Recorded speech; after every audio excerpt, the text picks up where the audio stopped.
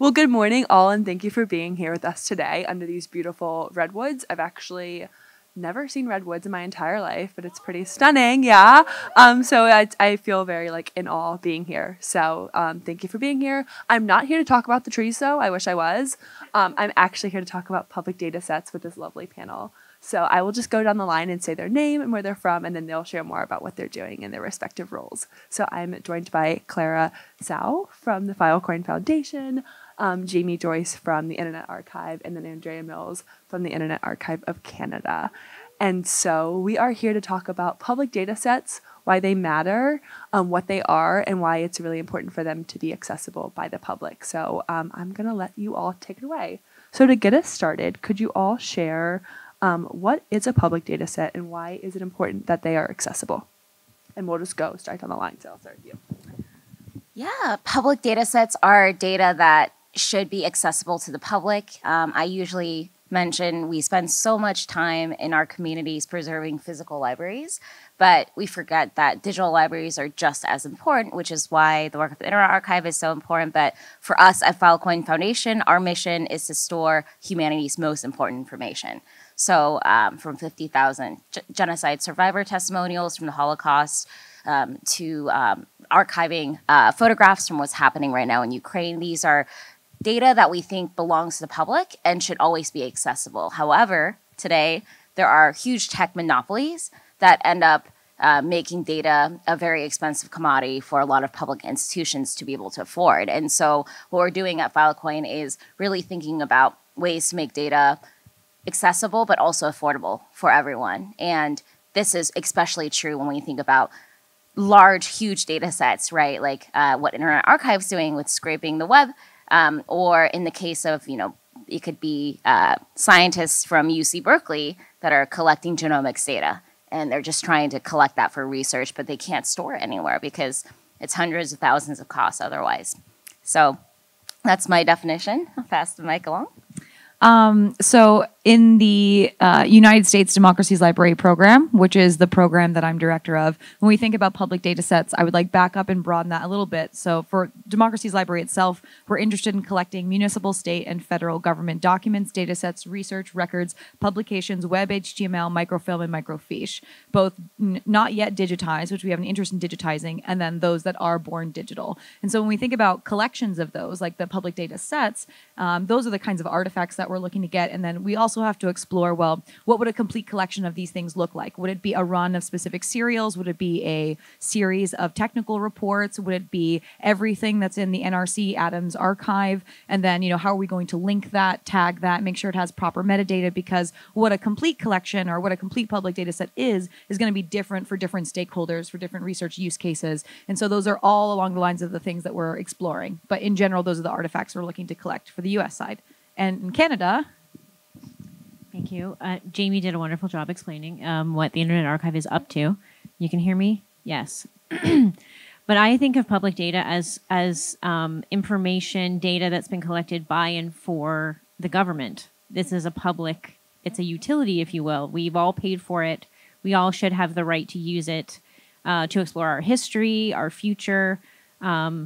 This should be accessible to any type of user, at your public library, or for, when we're talking about complete data sets, the research that's possible on these huge corpus of data. So lots to talk about. I was going to respond to Jamie, but that's not what we're doing here. Thank you all for that introduction and giving some more insight on that. Jamie and Andrea, could you share more about the Democracy Libraries project from the Internet Archive and exactly what you all are doing? I'd love to hear more. You started first. Sure. Yeah, thank you. So we have a long history of government info relationships and partnerships at the Internet Archive. I started in 2006. And in 2004 and 2005, we were starting our digitization efforts in Canada, building partnerships. So we have some, digital files that are teenagers that are part of our collection. So that was some of the first material that we digitized in collaboration. So over those years, we've built a lot of relationships, through these projects. So the first thing we did was to revive and expand those relationships and partnerships that we already had. because I think collaboration is the only way that we're going to get this done. And we need to be working with the experts in this area as opposed to, reinventing the wheel.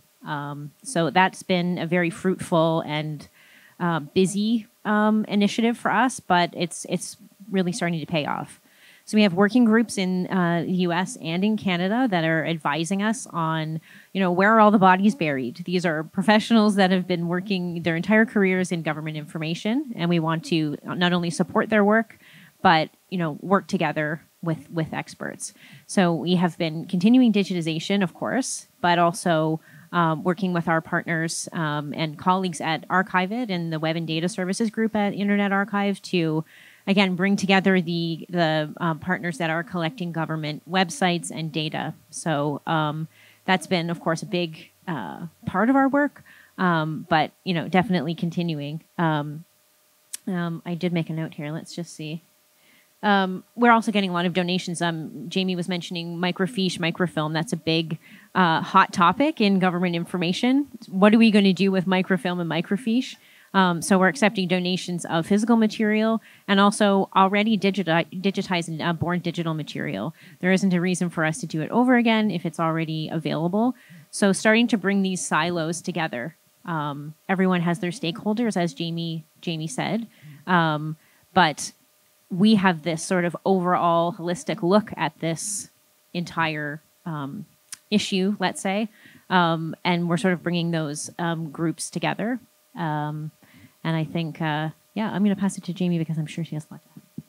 Yeah, thank you. Okay, so Andrea's been with the Internet Archive for some time. I'm a much newer member of the Internet Archive team, and so I've been tasked with leading the U.S. division of Democracy's Library. And so how I would conceptualize what the project is to describe it as a universal API to government information. And the reason why I was brought on to lead the U.S. side is because I've just been a constituent and someone who's needed to have access to government information. I gave a talk yesterday about my Collective Intelligence Institute and how we would mine information from government data sources and how ridiculously painful that was because we'd have to go from agency to agency. We had to look through 15 different agencies just to find one piece of research that we needed. It wasn't really easily surfaceable on the web.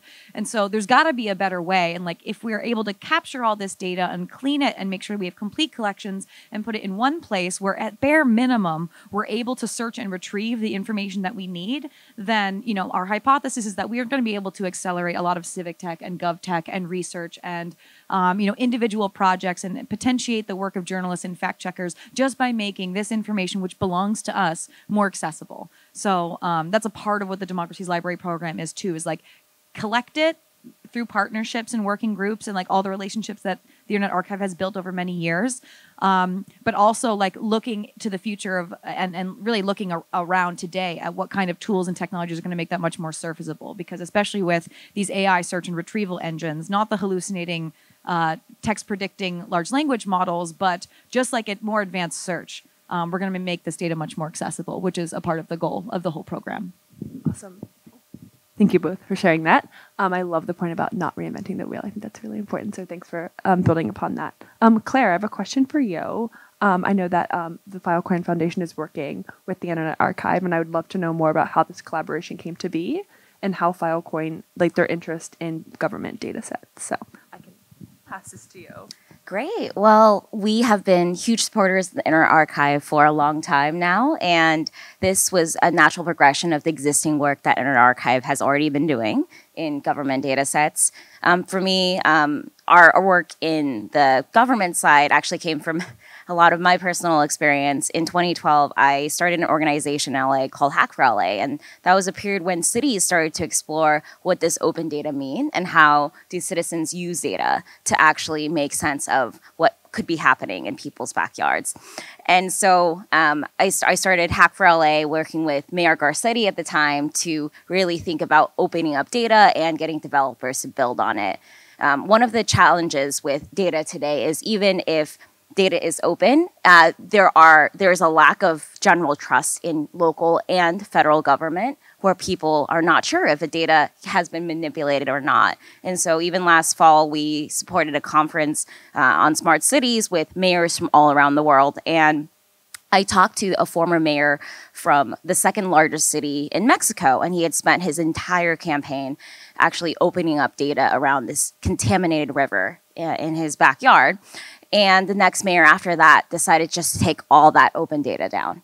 And no one in that city actually thought about backing up that data or putting it somewhere. And so those are examples where when we think about data resiliency, when it belongs centralized in the hands of governments, even though a lot of governments are trying to open up, we have to think about it as a whole of society effort where we can preserve it at all angles and also making sure that the integrity of data that is collected really does belong back in the hands of the people. And so that's why it's so important for us at the Filecoin Foundation to support amazing initiatives like Democracy's Library. We also have an initiative called Public Data Commons, where we're working with different cities to really think about opening up their data, working officially with their cities, but also making sure we can store a backup copy of that. There are states like the state of Maine for an entire year lost all the records of its citizens because of an IT failure. And that led to the lack of everyday citizens being able to access court records, function in daily life. We forget how much technology is used in our day-to-day, but how critical it is that we continue to have a backup copy and unfortunately we can't necessarily always depend on local or federal government to do the IT job to maintain that. Thank you. I would love to dive a bit deeper on why decentralization is best suited to store this data and to access data over, say, like a cloud service. I'd love to pass that to anyone who wants to take that question.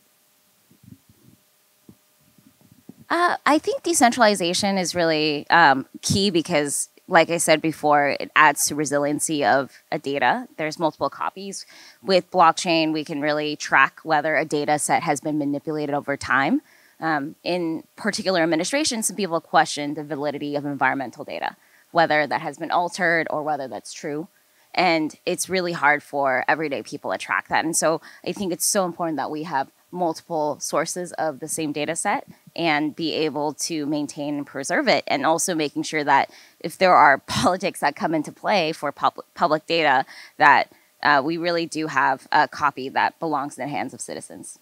And I mean, this is something that has been appreciated in the libraries and archives field as well. So in the United States, there's something called the FDLP program, Federal Depository Library Program, where essentially physical copies of government information are sent out and distributed to different libraries that hold these things. I mean, many of those documents are just in boxes in basements somewhere, and we're looking to collect that data and digitize it to make it more accessible. But in general, there seems to be a principle that having many copies of things keeps things safe in case of like an IT failure or in case of a swamped basement or something like that. So any way in which that can be achieved to the highest level of integrity is fantastic when it comes to critical information like this. And I just want to shamelessly add, when we have these conversations, I'm always underlining, governments invest in repositories and websites for their government data. So I don't want to suggest that they don't, but it's targeted to their constituents, and it is a silo. And of course, there can be infrastructure issues. There can be business decisions that need to be made in terms of you only have 250 terabytes this year, and you have to start picking your favorite children. So there are lots of reasons why it's a mixed model. Cloud storage is important and great, but it's another copy in the decentralized network as well. Awesome. Thank you all. What are some of the next steps to getting organizations like government entities, public institutions, and civil society groups to motivated to openly and securely store this data? If you want to start from this end and work your way back, that'd be great. I find that, especially for this project where we're talking about the big sets quite a lot, but I like to bring it down to the individual user, the person that wants data about their local life. I was having a conversation yesterday about recycling. We were digitizing all of the pamphlets going back to the beginning of the blue box being rolled out. A lot of that data would be considered historical or out of date and maybe culled from a public repository, but it is important. So I, as I said, I just like to bring it down to individual users having the right to find what they need, and they don't care where it's from. They don't care if it was from a web crawl or it was a digitized item or born digital. They just want the information that they need. Yeah. So I would just add that there's going to be a number of different strategies that we're deploying. It's going to depend on the different entities and their relationship with the Internet Archive, with Filecoin, with blockchain and decentralization in general. I mean, since we announced this program, we have gotten so many people just reaching out at libraries, at archives, at federal agencies who are interested in participating in the program. Librarians, they would love the shelf space back. They'd love for us to digitize the materials, take it off their hands. We can store the physical items. We can make the digital items more accessible. We spoke with a number of different chief data officer types at different federal agencies who would be super excited if the Internet Archive were to participate in creating back-end infrastructure to just automatically collect these things. But of course, the Internet Archive also has a number of tools that we use to be collecting this data, web HTML, PDFs, videos, and things from the web, from these websites. Most of this data belongs to the public anyway. And so in some instances, we'll rely on partnership, and there seems to be a lot of enthusiasm around people just coming to us for that partnership. But we can also just go and get it and make that accessible to everyone, just like anyone can just go to a URL and find this information, especially at the federal level. This information is just ours to collect.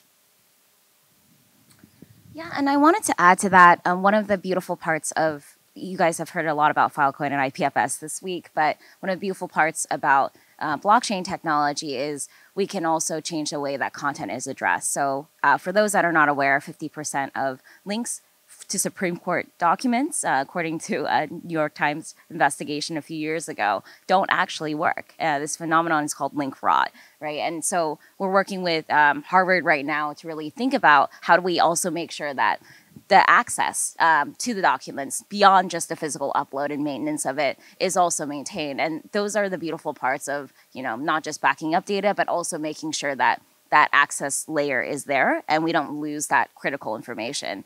So for us, this topic is so critical. I was just on the phone yesterday with a chief data officer of a major city, and it's been really interesting also in our work just educating people that are coming into technology roles at the city or federal level. If you imagine a decade ago, chief technology officers, chief data officers of cities, of the U.S., the CTO of the U.S., did not even exist as roles. And it's been amazing to really see those roles build up. But also, it's so important that we teach them about how to preserve data and how to really responsibly use it as well. One of the challenges in my career was I spent a few years in U.S. government, and I was actually a CTO at Department of Homeland Security. And there was a lot of questions around what to do with immigration data. Mm-hmm. And these are issues that are thorny issues. I did not touch that issue personally, but it would have ruined the civic tech movement of people going into government if it got to those really polarizing issues. And so I think this notion of data responsibility and also data storage is more critical now than ever because there is that fading of trust we're seeing right now with the polarization of the US and different beliefs that muddle how people interpret and access data. Also, I just want to jump in because I think maybe not everyone in the audience knows that the Internet Archive's Democracies Library program in both Canada and the United States is backing up data in the Filecoin network, in case that wasn't known. I think we're now up to 0.5 petabyte, right? Yeah, we're getting there. So lots more data to come, but I just wanted you all to have that background as well, is that the programs are working together. Thanks, Jamie. And thanks, Claire. I want to double touch on something you mentioned about data privacy and talking about personhood and what that means to you all. And so when I think about data, I think about issues related to privacy, discrimination, either purposeful or unforeseeable. So how do people working with data and emerging technology think about and incorporate personhood into the work that they're doing? So I'm happy to speak about this. Oh, okay. Okay, we have 5 minutes. Okay. So initially, when the Democracy's Library program started in the United States, even though the Internet Archive has been collecting government information for quite some time, the program was launched with the support of the Filecoin network for the Decentralized Web. And one of the first things that we did is we undertook this landscape analysis and stakeholder interviews to identify the pain points of stakeholders, to identify the challenges, to identify the threats. And, one of the things that we really have to be careful of, especially when it comes to permanently backing up things, is personally identifiable information. And this is a very, very nuanced, complex conversation to be having when we are thinking about the entitlement of certain information in certain documents related to certain issues being something that the public is entitled to versus individuals being entitled to their privacy. Is it a time lag? There's many different dimensions of this. So we've actually just been having conversations with human rights organizations to learn about the specific strategies that they deploy in order to omit certain data or just generally advise. So we're not there yet in the program in terms of the information that we're currently collecting and digitizing and uploading to Filecoin, but it is something that we're aware of. And I don't want to get too philosophical about the nature of personhood, but if you all haven't read the book Sand Talk, I was just talking about this book before we got on this panel and discussing the nature of the individual versus the collective and how personhood, I'll just add as like a philosophical thing to share, is maybe a concept that is very unique to certain cultures that in a way doesn't exist in other cultures. And so if we think about like the public, if we think about governance, if we think about togetherness, that may be one frame to look at where are the boundaries between what individuals and the public are generally entitled to when it comes to working together for our collective management, oversight, and transparency? I just have one example. So we've been working many years on different gazettes as like a popular government publication in various jurisdictions, which was meant to inform the public about things that were happening, such as, people change their name, all sorts of like changes in life. And they were distributed to libraries. So you could go to the public library, you could read it on paper.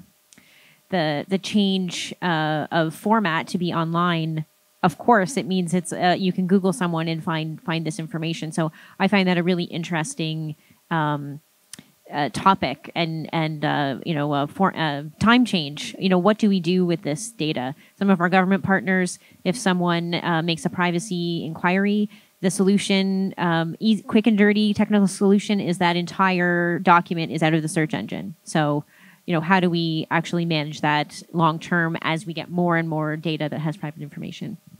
Yeah, and just to kind of qualify what I was talking about with personhood in different cultures, the Democracy's Library program, although Canada and the United States are the programs currently underway, like the big vision, the big like North Star vision of the project is to get and make accessible government data from the democracies of the world. So that's going to be like these considerations are going to be different depending upon where you are. People are going to have different expectations of their liberties and entitlements. Yeah, and even this week at DWeb Camp, there's been so many amazing groups that are actually already using Filecoin and IPFS. I was talking to a few fellows that we supported coming over from Malaysia who are looking at the Rohingya genocide, and they're trying to they're stateless, and they are living in a situation where they're trying to get official government data backed up so that they can actually help with what is happening on the ground there. And so when we think about governments, I would love for everyone to think beyond just traditional government entities, but also cultures and identities that have been erased from history, and the importance of preserving those voices as well. Awesome. Thank you all. I think we have a few moments for any questions from the crowd, and I see a few hands that just shot up. So thank you. We can go up in the front first. Hi. Thank you very much for the talk. You mentioned in a couple of different ways loss of trust in institutions. I suppose I'd like to understand more about how the organizations deal with mutability, as in from who chooses to publish and what gets published and at what point, how much it gets edited before, how much information you have about the person that chose to publish it. And additionally, a common problem in journalism and truth more generally is what doesn't get published. And so, choosing to publish is great, but as a result, you can create a false narrative. And so I was wondering if you could talk to dealing with those problems of mutability and transparency of the stuff that you don't have as well. So I mean, that's a really good question, but like it's a very systems level complex, like almost insurmountable in terms of like you can't spontaneously generate information that has not been put into form. That's like almost the role of investigative journalists to go hunt government officials down who may not be sharing critical information that the public's entitled to and getting them on record saying a thing. So like there's different roles and agents and actors and entities that collaboratively work together in order to make information more publicly accessible. So I would say that some of the roles that you're hinting towards, maybe being necessary because there's a problem of, maybe the right information isn't being published and made accessible is probably beyond the bounds of what the Internet Archives Democracies Library program is going to be committed to. But there are certain ways in which we can help. For example, there's a number of different FOIA federal online archives. There's multiple ones. One of them recently got sunset. And so like there's just ways in which we can make it easier and we reduce the public burden of being able to navigate and find the information that they want to find. Because it's not just a problem of publications not existing, but also like the bias of not being able to discover it in the first place. Because there's no like huge online catalog that exists that gives you like domain URL links to all of the 17,000 agency targets that we've personally assembled by putting together a bunch of lists. So there's just like not an easy way for people to navigate and find this information. So us aggregating this information, us creating catalogs, us combining the different FOIA archives makes it so that people are able to navigate and find information which may be not as easy to discover. For the information that is not yet documented, I would leave that to investigative journalists and court system and other actors in like the structure, the superstructure of democracy in order to help solicit that in order for the public to have access to that. I just want to say, as we've supercharged this project, we've sort of, I don't want to say lower the bar, in terms of digitizing, the scary ranges in the library that don't have great metadata or the boxes in the basement, like those are now in scope, whereas before they were not in terms of the workflow. So, I love Erin Brockovich, the movie, and I just think, what if she had full text search? So, yeah. Yeah. We're good. Okay, is that all? Already? Yeah. Any time for more questions or no? Sorry, no time for... Okay, I'm sorry. I about that, sincerely folks. apologize. I think the panel might be available. I'm going to volunteer you guys to be available to answer any questions. Thank you all for joining this morning. Thank you for the organizers for putting this together. And I hope you have a great rest of your day. Woo!